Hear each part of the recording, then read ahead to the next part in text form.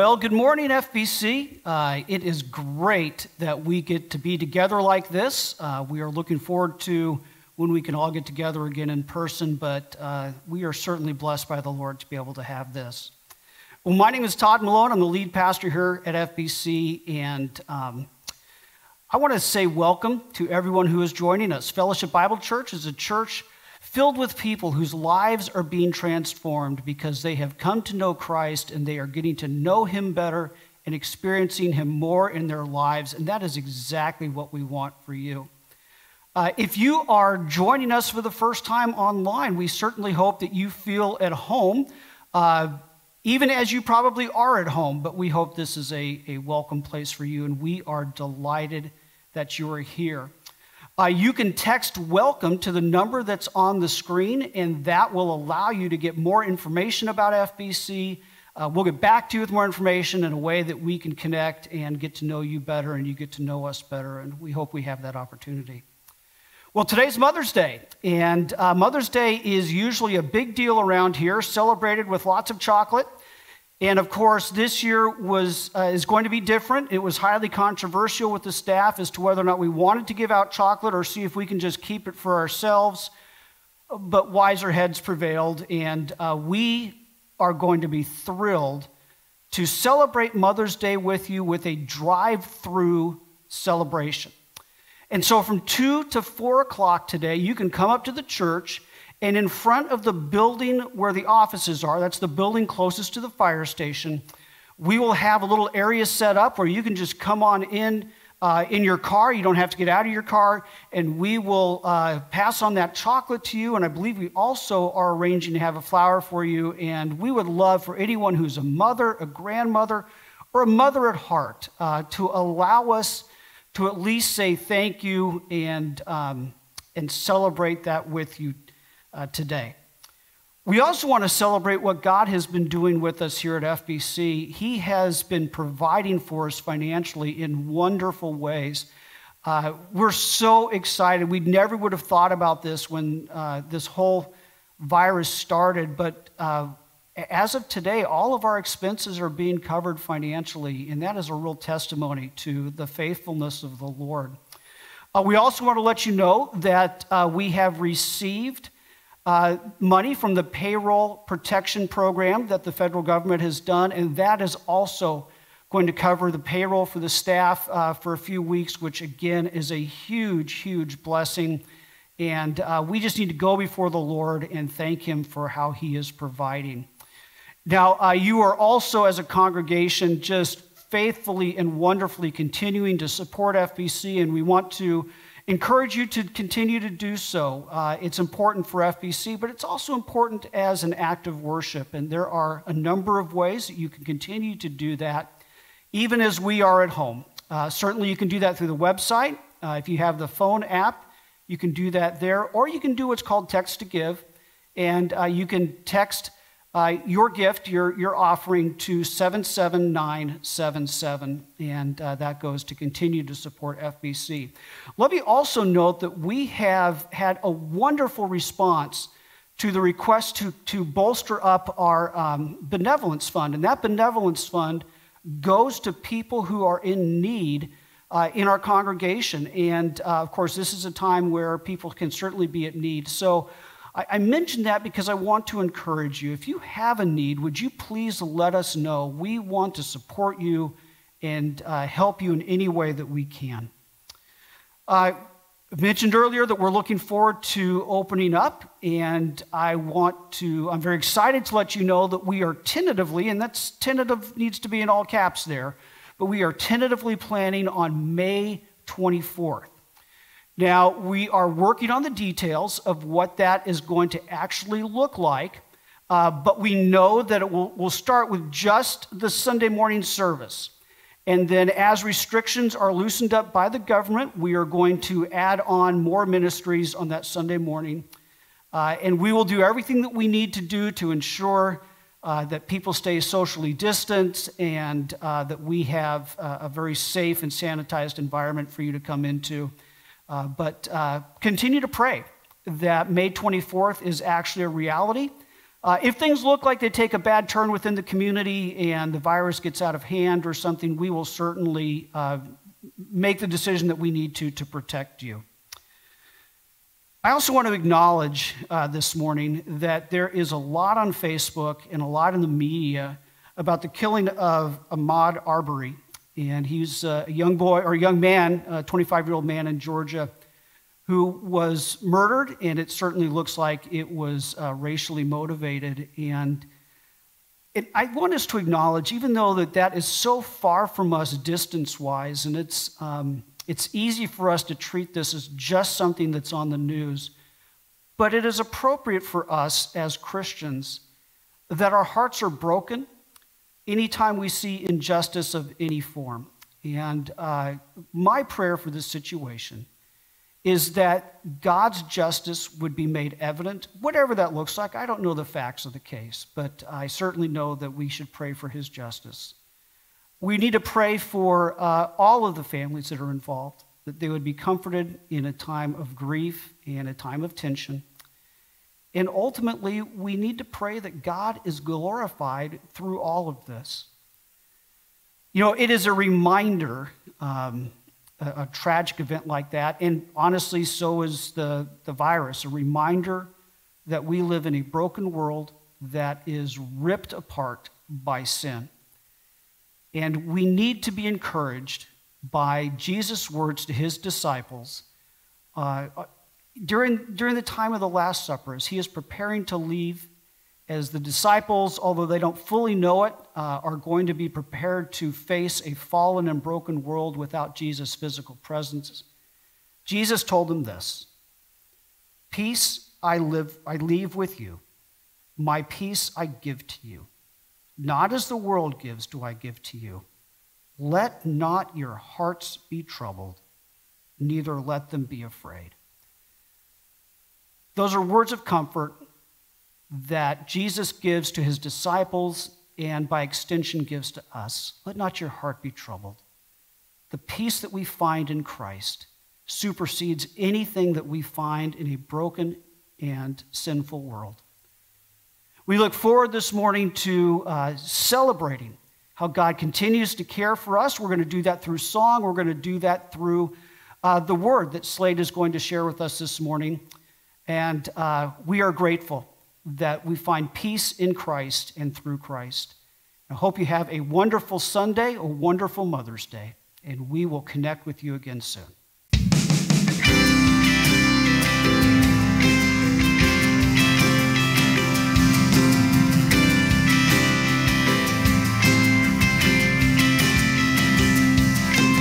Not gonna wait for the walls to fall.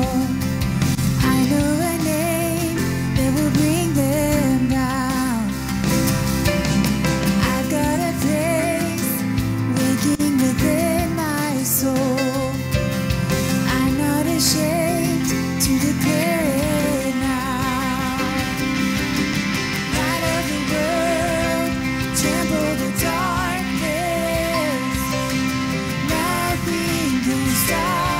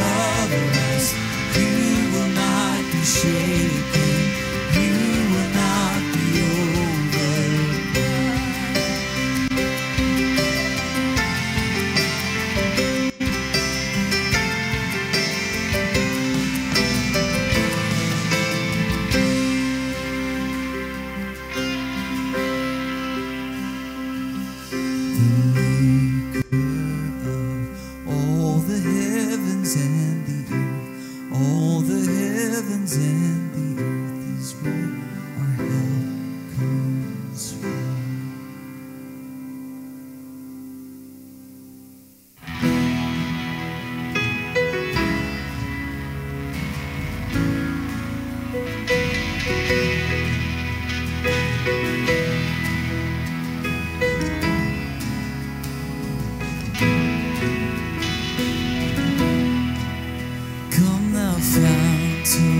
Every blessing to my heart to see my grace, streams of mercy never ceasing, call for songs of loudest praise.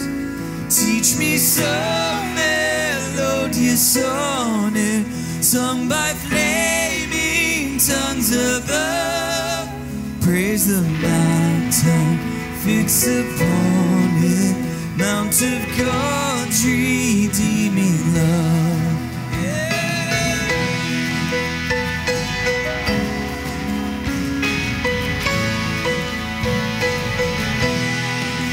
Here I raise my Ebenezer, hither by thy help I've come, and I hope by thy good pleasure safely to arrive at home. Jesus saw me as a stranger, wandering from the fold of God.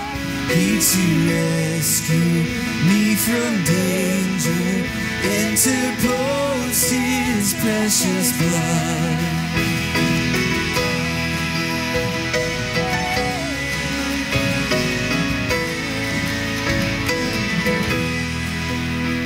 To grace, how great a debtor daily I'm constrained to be. Let thy goodness like a fetter bind my wandering heart to thee. Prone to wander, Lord, I feel it, prone to leave the God I love.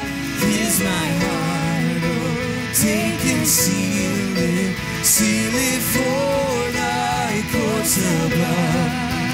Here's my heart, take and seal it for thy courts above.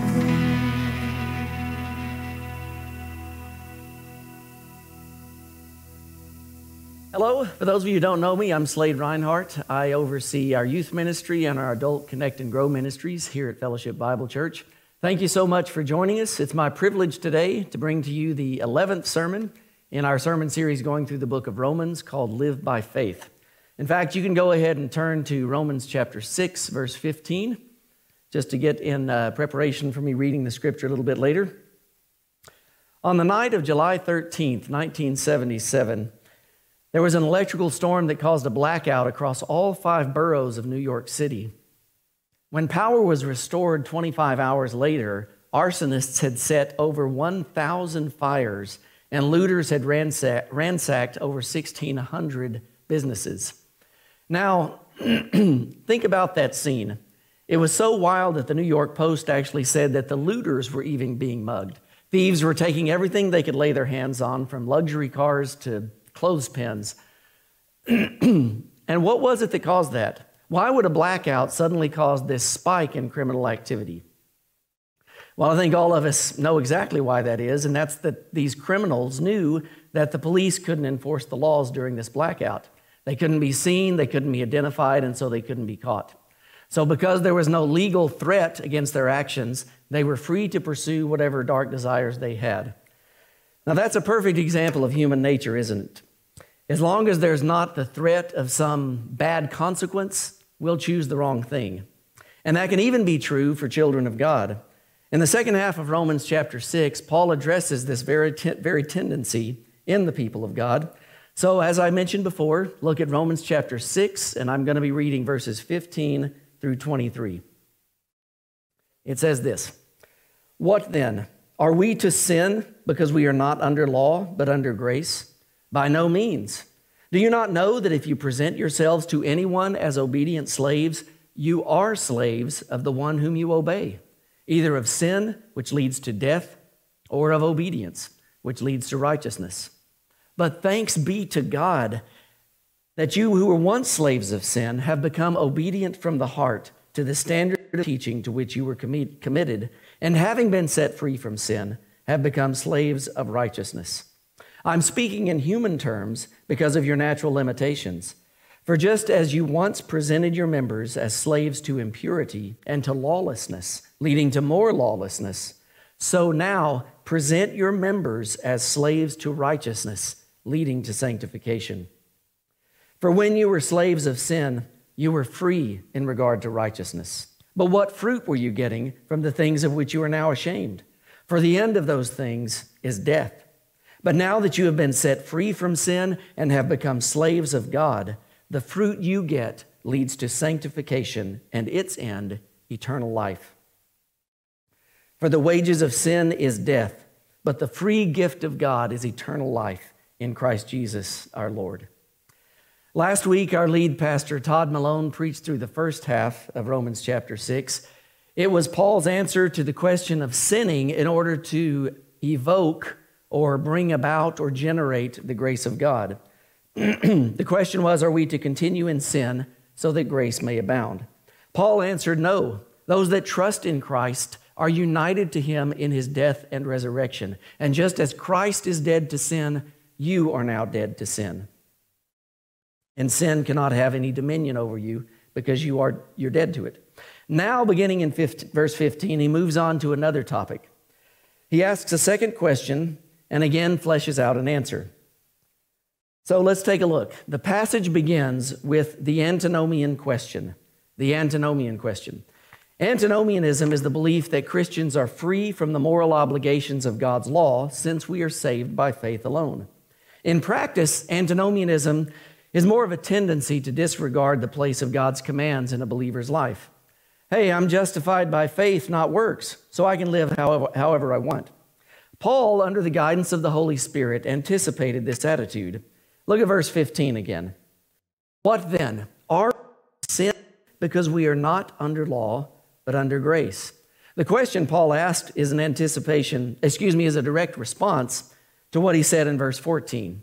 For sin shall have no dominion over you, since you are not under law, under grace, which naturally led to the question, are we to sin since we're not under law, but under grace? Since there's no legal threat against those of us in Christ, aren't we free to pursue sin?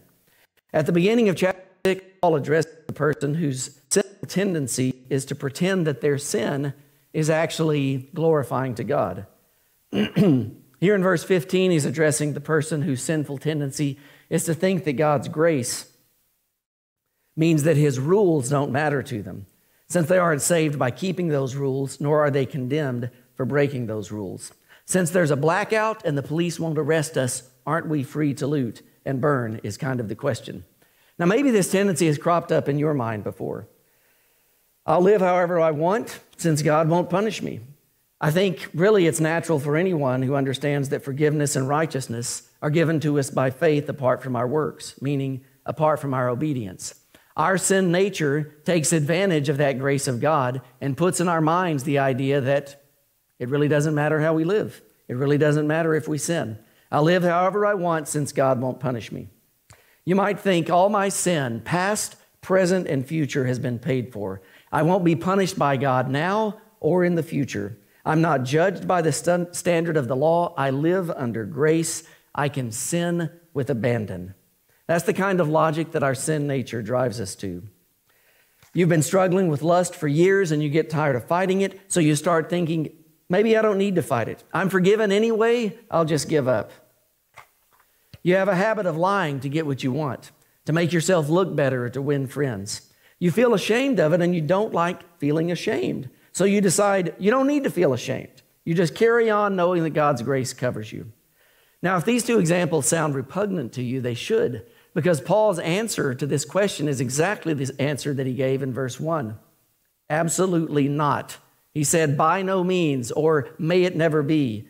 You cannot use the grace of God as a cloak or as an excuse to sin. You are not to sin simply because you are under grace and not under law. Living in God's grace does not give you license to sin. So the short answer to the antinomian question is no. But then Paul goes on to flesh out a couple of bigger answers to help us understand what's going on. The first answer is this: your status has changed. Your status has changed. Paul begins this answer by helping us see the antinomian question more clearly. Look again with me at verse 16.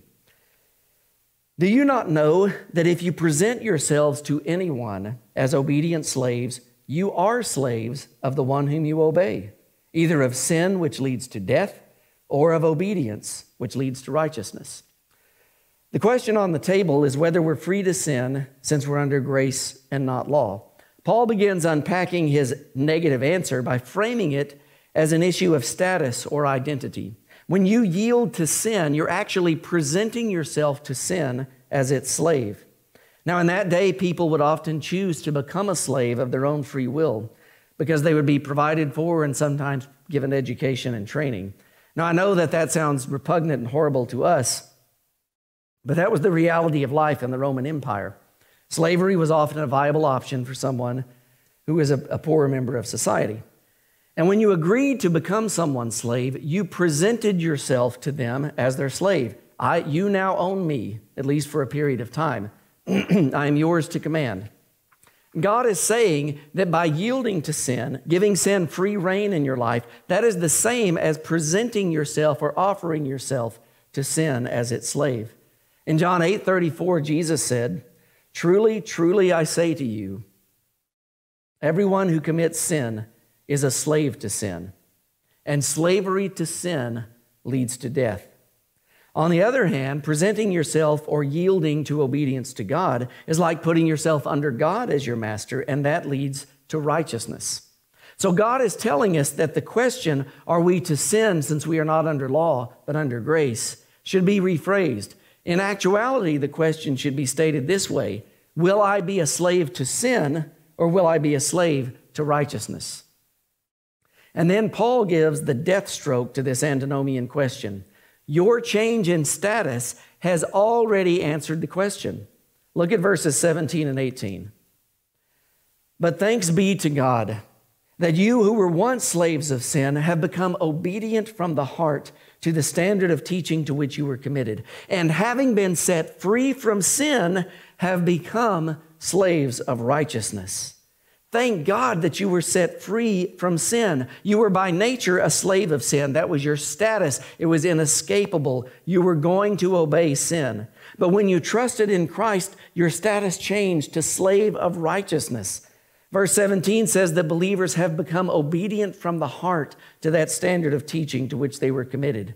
Everyone who is a child of God has obeyed his command to believe in the Lord Jesus Christ. The standard of teaching refers to the truths about Christ that form the faith, who Jesus is and what he's done. These Roman Christians had obeyed these truths by responding in faith, and that caused a change in their status. Colossians 1:13 and 14 says that God has delivered us from the domain of darkness and transferred us to the kingdom of his beloved Son, in whom we have redemption, the forgiveness of sins. A child of God lives in the kingdom of Christ. A child of God is a slave of righteousness. You aren't free to sin because giving yourself to sin isn't freedom. It's a return to the slavery that you've been delivered from. You renounced your sin when you came to Jesus, so the question of presenting yourself as a slave to sin isn't valid any longer. If you were still enslaved to sin and the punishment for sin was removed, you would yield yourself wholeheartedly to sin. But you aren't. You're free from sin's reign and now under the reign of God. You aren't one of those looters in New York who discovered that all the law enforcement officers left town. You are God's slave, the God who sent his Son to die for you, the God who pursued you when you were rebelling against him. You were a slave to the cruel master named sin, but you were delivered from that master to a loving, caring master, your heavenly Father. When you find yourself tempted to yield to sin since you are under grace, return to this promise of God. You're free from sin, and you are a slave to righteousness. Sin does not have dominion over you. It is not your Lord. Jesus is your Lord. And just so you don't misunderstand, that doesn't mean that you won't sin. The late S. Lewis Johnson explained it this way: this slavery to righteousness is not such that a believer cannot sin, but he cannot sin in the manner of the unregenerate, that is, completely and without sorrow and shame. Now, after reminding us of our status change, Paul then tells us to live out of that status. Look at verse 19 again. I am speaking in human terms because of your natural limitations. For just as you once presented your members as slaves to impurity and to lawlessness, leading to more lawlessness, so now present your members as slaves to righteousness, leading to sanctification. Paul almost apologetically says that he used this slavery analogy because it's easier for them to understand. The truth, of course, is that living under the lordship of Christ is not slavery, but is in fact perfect freedom, because the redeemed heart desires righteousness. The redeemed heart desires to be more like Christ. The redeemed heart desires to bring glory and honor to God. But he needed to use this analogy that was more easily grasped by our worldly minds. And so, returning to that analogy again, he says we should present ourselves as slaves to righteousness. Since you are a slave of righteousness, live as a slave of righteousness. Since your status is free from sin, enslaved to God, live free from sin and enslaved to God. When you were an unbeliever, you freely gave yourself, your members, the various aspects of your person, to impurity and lawlessness. In the same way, now give yourself to righteousness. Think about your life outside of Christ. You presented yourself as sin's slave by joyfully and enthusiastically giving in to temptations like lust or greed or pride, hatred or slander. You thought about sin. You planned sin. You put yourself in positions where you would sin. Do the same thing with righteousness. Think about righteousness. Plan doing works of righteousness. Put yourself in positions where you are going to give in to righteousness. Once we meet in person again, join with the body of Christ in corporate worship. Serve someone in need. Spend time in private prayer. Read God's word. That's how you present your members as slaves to righteousness. And this is very important. The power to live as a slave of righteousness is not our own. The power to present your members to righteousness comes from the Spirit of God. The Holy Spirit indwells every believer, and he strengthens and guides and urges and encourages us to live in righteousness.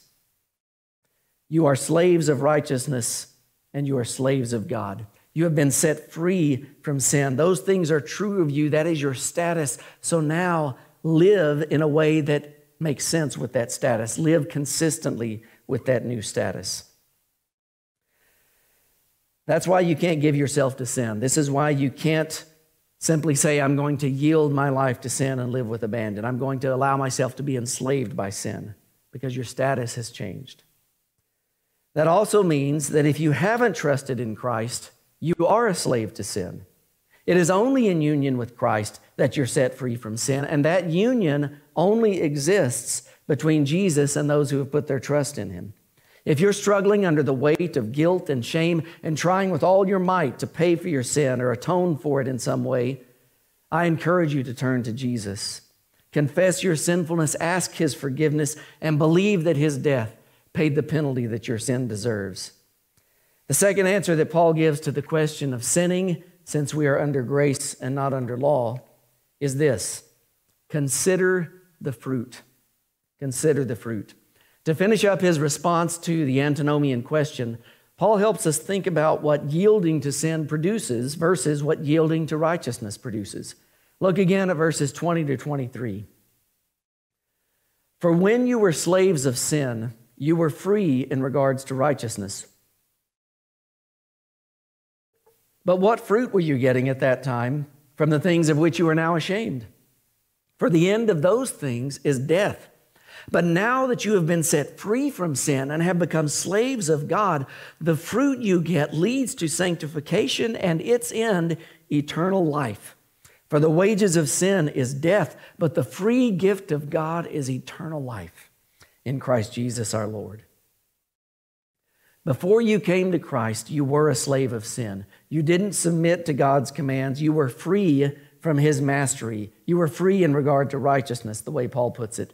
And what did that produce in your life? For one thing, it produced shame.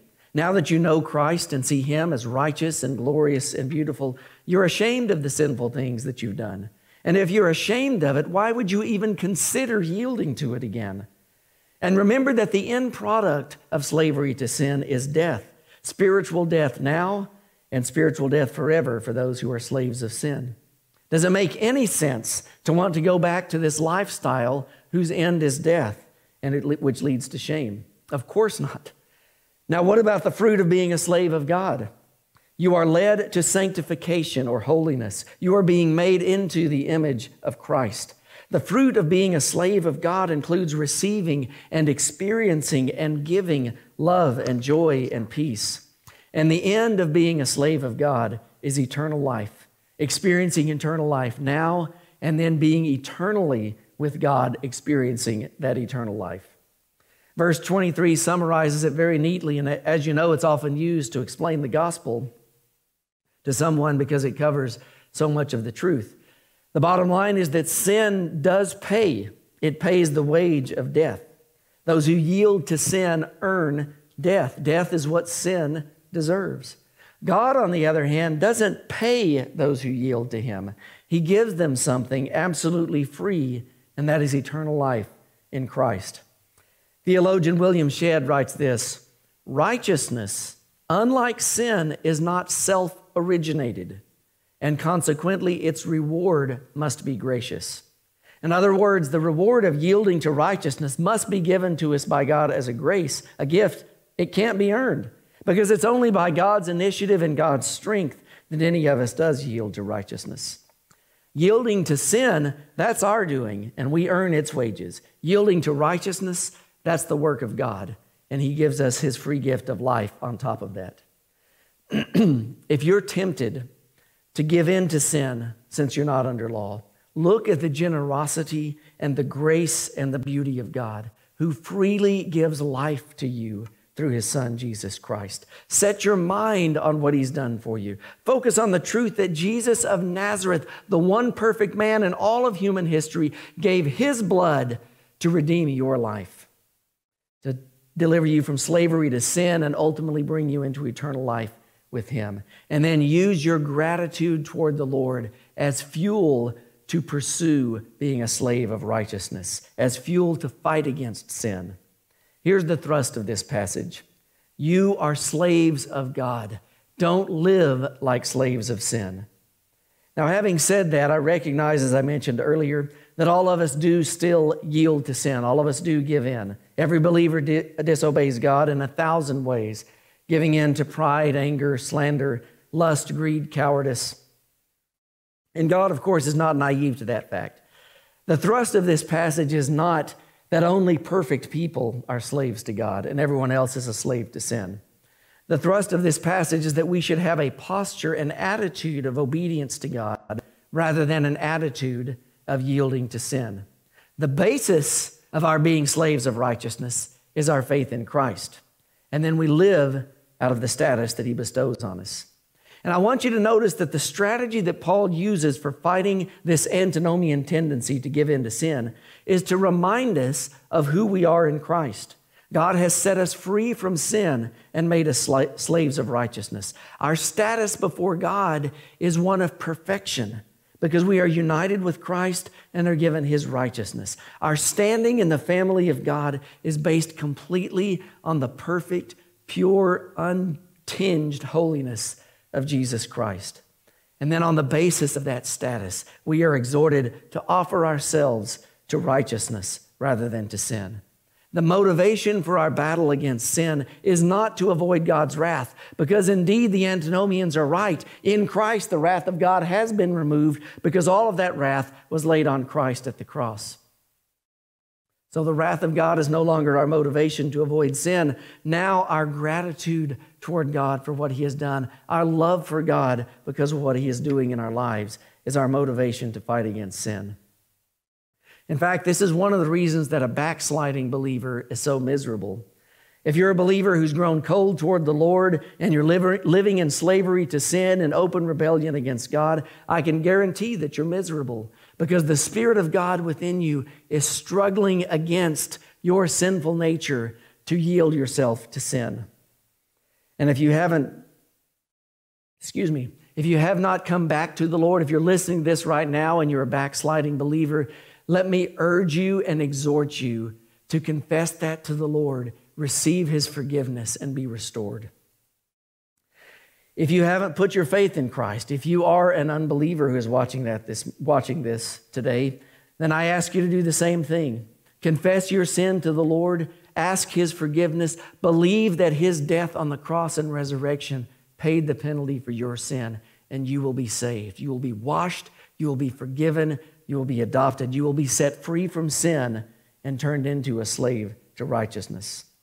Child of God, you are a slave of God.